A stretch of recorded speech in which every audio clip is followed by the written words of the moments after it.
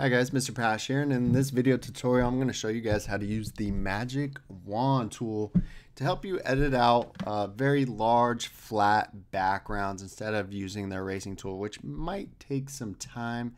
Magic Wand tool just works with sometimes just a couple clicks and it'll work for us here. So what we're going to do is go over to the top into our tools panel here, and we want to look for this object selection, which is also a really good tool to work with. And we want to click and hold and select right down here Magic Wand. Notice that that shortcut key was W. Now when we start with editing some of the backgrounds, what we also notice here too is these little boxes right here. These are called smart objects and they don't allow you to erase right away. We'll get to knowing what those are in the future, but what we want to do right now is right click and hit rasterize. Rasterize means it just like pixelated it and it's gonna let us have the opportunity to erase those pixels. Okay, I'm gonna grab my move tool just for a second here just to show you the two different objects we have here.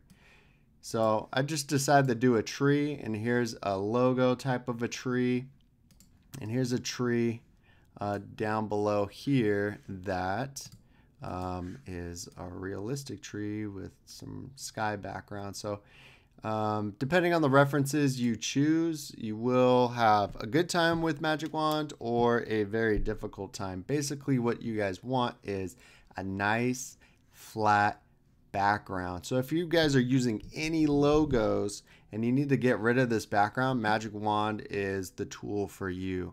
So I'm going to hit W and go right back to this Magic Wand. Watch what happens. I'm going to click in the white space.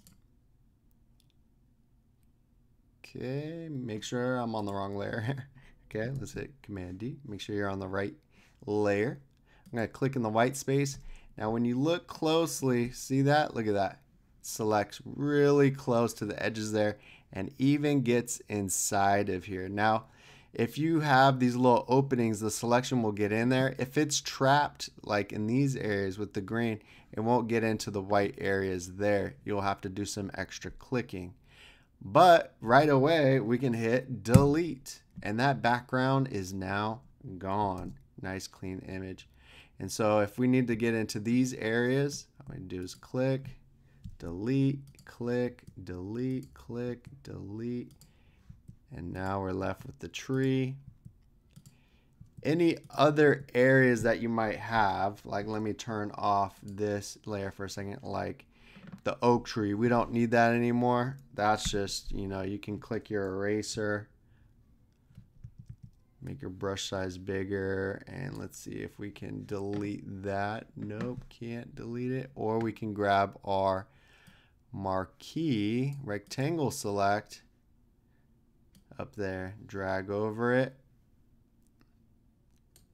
Okay, let's do that one more time so I don't grab any of those roots there. Okay, select that portion and hit delete and it's gone. Now what we're left with, hit my move tool, just a nice simple graphic with a light background. Oh, look at that guy that was hiding. Okay, I see you, buddy. Let's get you. All right, rectangular marquee, delete. Command or Control D to deselect. You don't want to keep your selections up after you're done with it. And now you have a nice clean graphic. You can flip it, put it against any background, whatever you want to do with this. Duplicate it, reflect it, whatever. Okay. So flat backgrounds is where we want to be at with the Magic Wand. Let's look at our realistic example here and select this guy.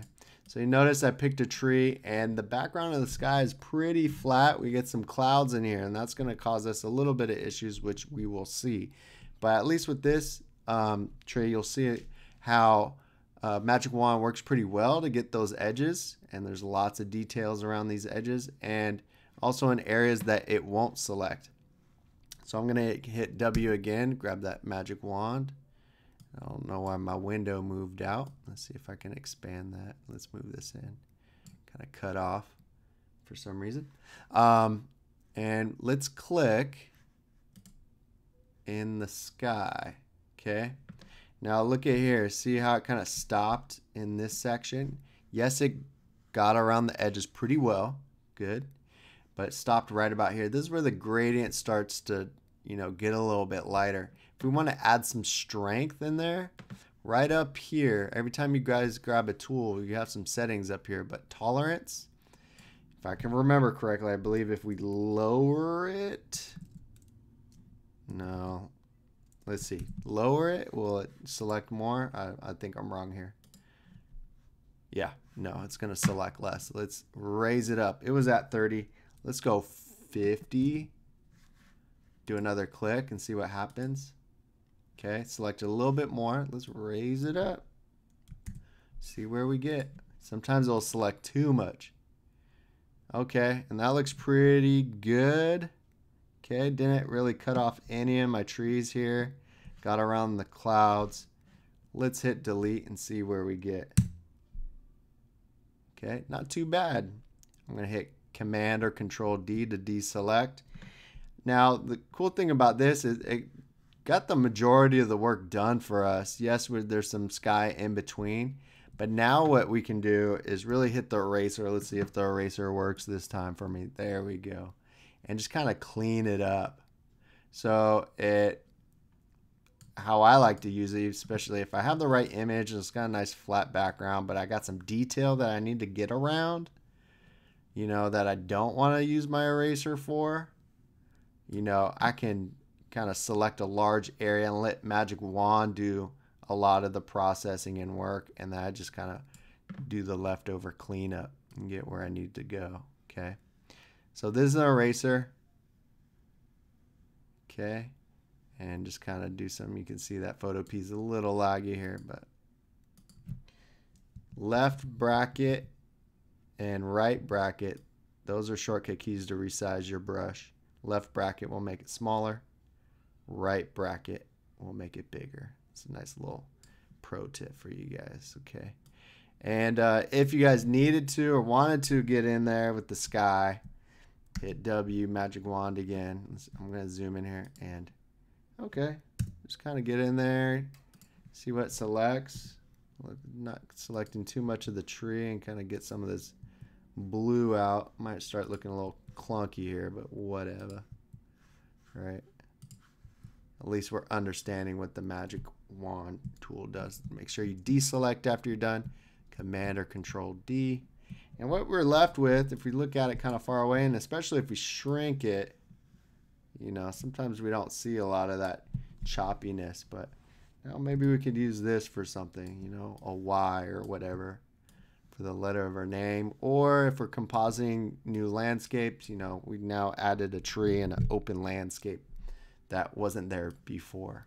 Okay, so that's how we use Magic Wand with two different references here. It's gonna work best for logos, just zapping that flat background right out of the way, and then it's gonna be a little bit trickier for realistic photos, but it can help us get to where we need to a little bit quicker than if we just use the eraser.